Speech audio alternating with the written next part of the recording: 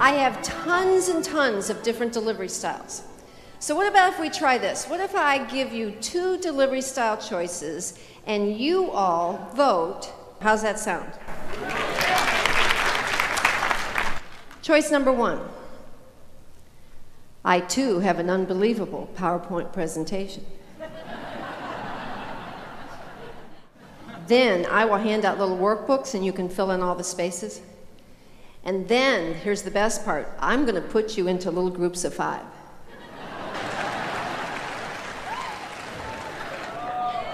How many of you vote for choice number 2 before you even hear it? Oh. All right, choice number 2, I am a comedian and I'm a therapist. How about if we do 45 minutes of comedy and therapy?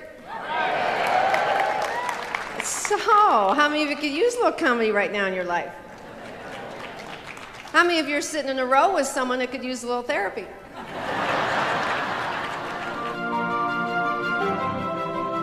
If there's any soundbite you're going to take away from me is business as usual is over.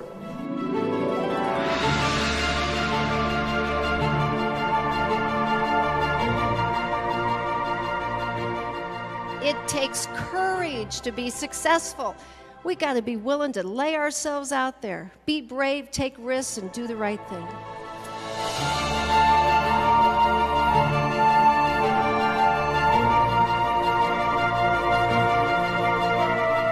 Leadership has nothing to do with a title, nothing to do with a diploma, nothing to do with a label.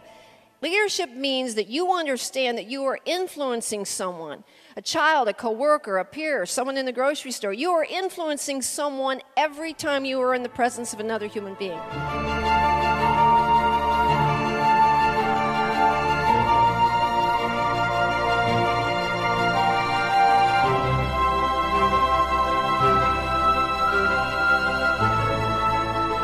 Has anyone in this room, since I have been talking, tweeted about me or anything I've said? Okay, great.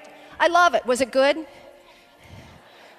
Okay, what did you do? You text messaged? I text messaged my team. And what did you tell? I just told them I figured them all out. Okay. How many people are on your Twitter account? 240. How many of you else tweeted in here? Any of you have over 1,000? How many do you have on your Twitter account? 1,700. There is no PR as good as that.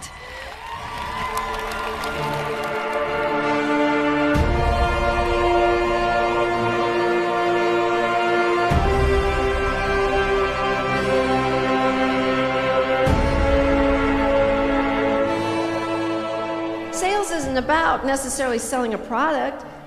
Sales is about selling ideas. Sales is about selling yourself.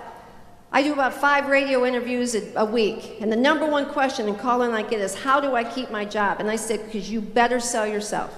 Nobody better be more proud, more assured that you have an absolute attachment to the bottom line of your company, that you validate what you are, that you bring value to this. If I were to walk up to any of you, CEO of your company or your business, and say, why should we keep you? You better have a 30-second answer that comes out of your mouth like that.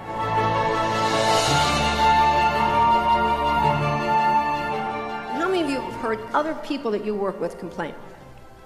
And here are the top complaints. Listen to this. It's amazing. Employee complaint number 1. Connie, you won't believe how hard we work. Work, work, work.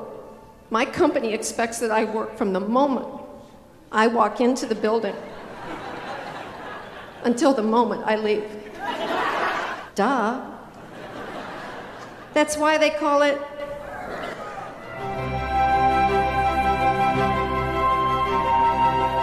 Sometimes people will email me and they say, Connie, if you had to give me one secret to success, what would it be? Mine has simply been this.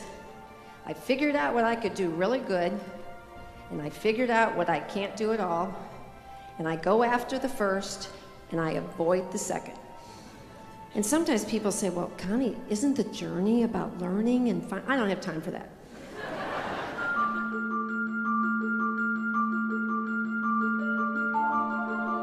Character. The definition of character is not how you and I act when life is going good. That's easy.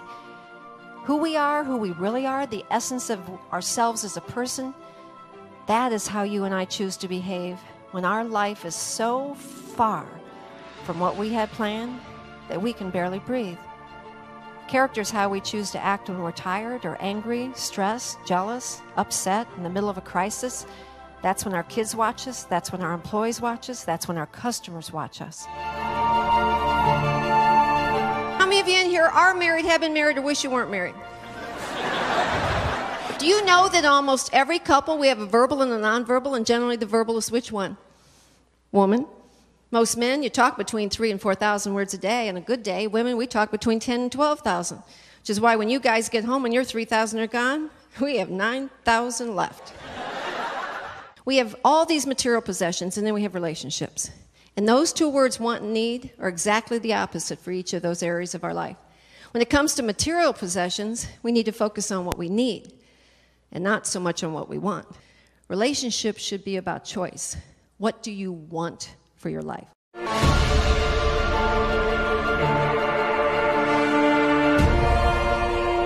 I would put it to you that happiness is not a given. I would put it to you that happiness is a fight, it's a struggle, it's a choice every day. Every day I wake up, I choose to be happy rather than sad. Every day I wake up, I choose to be jubilant. Every day I wake up, I choose to be optimistic rather than pessimistic, and things keep happening that get in my way, and I have to keep recommitting to that choice. Because if you believe you deserve happiness, you won't fight for it.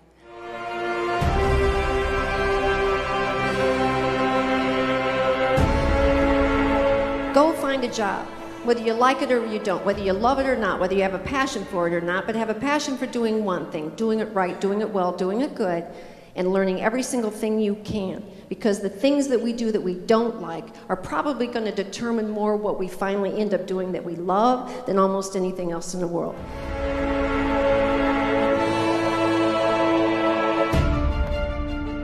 Balancing home and career. It's not about time, ladies and gentlemen. It's not about time. It's about self-respect. It's about identity.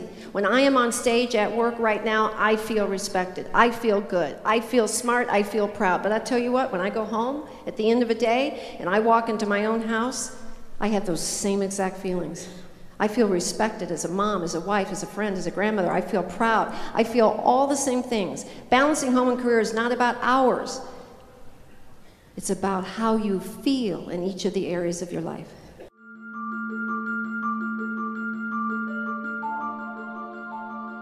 The day that you can answer yes to 2 questions, are you really proud of your professional choices? And at the end of the day, are you really proud of your personal choices? The day you can answer yes to those 2 questions, there will not be a richer person in the world than you.